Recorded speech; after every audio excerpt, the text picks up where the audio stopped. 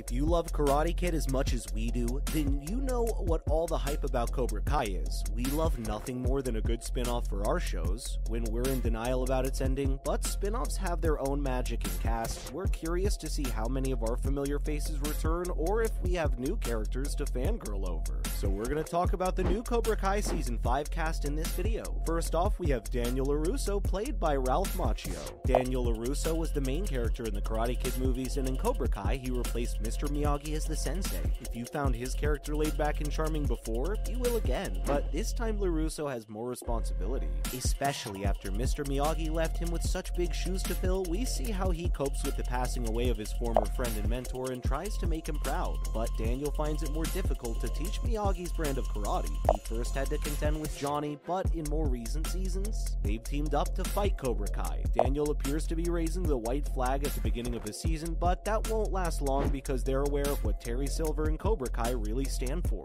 His character's shown as someone who suffered a difficult past, but who's willing to change himself for the better, which is shown by him taking in Robbie as a student. Ralph Macchio has undoubtedly had the most well-known part in his career as the Karate Kid, but he has also had roles in The Outsiders, My Cousin Vinny, and The Deuce. Next up, we have none other than William Zabka playing Johnny Lawrence. Johnny Lawrence was the Karate Kid's antagonist, but Cobra Kai has revised the role to be a more significant part of the narrative from the beginning. Although Lawrence and LaRusso first opposed each other as Cobra Kai moves in perilous directions, they finally teamed up. Lawrence reacts negatively to the events in Season 4 like LaRusso does. In the 5th season of Cobra Kai, it's revealed that Johnny has switched from being a karate instructor to working as a rideshare driver while simultaneously attempting to bridge the rift between Robbie and Miguel. But it's also clear that Johnny can't avoid the conflict for very long. We see his character improving over time and accepting his mistakes. Even though he wasn't fond of Daniel in the beginning, he slowly warms up to him. His character development throughout the season makes us realize certain things about him and understand him further.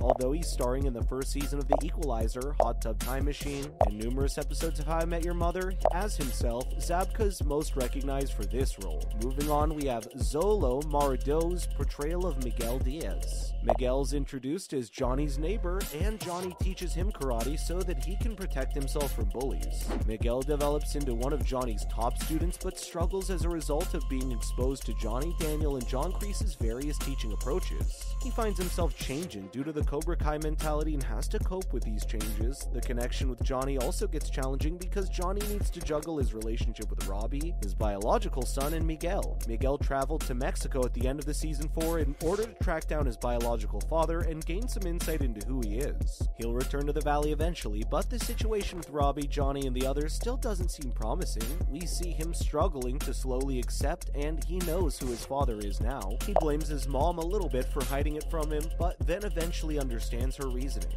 Xolo Maridue's most notable performance prior to Cobra Kai was in the television series Parenthood, but he'll also play the title character in the upcoming superhero film Blue Beetle. Up next, how can we forget Tanner Buchanan as Robbie Keene? Although Robbie Keene is biologically Johnny Lawrence's child, Johnny wasn't really involved in his upbringing. In order to get even with Johnny, Robbie grew closer to Daniel LaRusso as a result. And ultimately, Robbie started taking instructions from LaRusso. But Robbie and Miguel's feud causes a lot of issues, and in the end, Robbie decides to enter Cobra Kai. Although he's very hesitant at first, he slowly opens up to the idea of someone actually caring about him and the fact that he doesn't have to keep his guard up anymore. This is shown through his unconditional loyalty to the other members during different events. Robbie and Miguel are still unwilling to put their disagreements aside as we approach Season 5, which appears to be going to cause another fight. Plus, Robbie also changes after finding out that Daniel betrayed him during the time he's in jail. He changes a lot and becomes more cynical towards everything, and this eventually leads him to losing everyone that he's close to. We see even more of his relationship with his father later on in the season and how that affects him. Tanner Buchanan has made appearances in Designated Survivor, The Fosters, and He's All That, in addition to Cobra Kai. Last but not least, we have Peyton List playing Tori Nichols. Tori Nichols, who has been a member of Team Cobra Kai since the beginning, and Sam LaRusso had a special rivalry that led to the Season 2 school fight. Tori, however, begins to get close to Amanda LaRusso, Sam's mother, in the 4th season. As a result, when Tori confronts Sam in the All-Valley Tournament Final, she fights inside the guidelines. Tori triumphs, and it's later discovered that Terry Silver bought the referee to side with her. Peyton List portrays her character well, showing showing both her aggressive side as she struggles with her feelings and her passion and sense of righteousness. Peyton List previously worked on the Disney Channel as a star of the TV show Bunked and the live-action Diary of a Wimpy Kid films. And now for some other related news. First off, when will Cobra Kai Season 6 possibly be released? There isn't a confirmed release date for Cobra Kai Season 6 yet. The showrunners have, however, undoubtedly talked about extending the narrative. However, it seems like Season 6 is definite since Hurwitz once more stated on Twitter immediately after the show's debut that they've begun planning for it, although it hasn't yet been written. Cobra Kai shot to the top of the Netflix ratings in less than a day, demonstrating the show is highly anticipated and adored. Undoubtedly, it won't be long before we learn that they have received approval. Next up, following Cobra Kai's success, Sony's announced a new Karate Kid movie. A new Karate Kid film has been confirmed by the Hollywood studio Sony, and the US release date of June 7, 2024 has been set. The new film's being billed as the return of the original Karate Kid franchise, as reported by the entertainment media site The Hollywood Reporter. The project, which is under Sony Columbia Picture label, lacks a cast and director. The Karate Kid, a 1984 movie starring Ralph Macchio and William Zabka, served as the first entry in the franchise. The Karate Kid Part 2 and Part 3 and the next Karate Kid were released after that. The Karate Kid, which starred Jackie Chan and Jaden Smith, was the first film in the franchise to get a remake in 2010 due to the success of Cobra Kai, a Netflix original series that stars younger actors in addition to original stars Ralph Macchio and William Zabka. The franchise is well liked by younger generation today. Sony has revealed the dates of the release of all its future movies on top of the next Karate Kid movie. And finally, Cobra Kai's lack of connection to the new Karate Kid movie causes a serious issue. Cobra Kai won't be mentioned in the upcoming Karate Kid movie, but that poses a significant dilemma for the picture. Last time the Karate Kid series appeared in any capacity on the big screen was more than 10 years ago. However, it's been close to 30 years since the most recent installment of the Mr. Miyagi franchise was produced.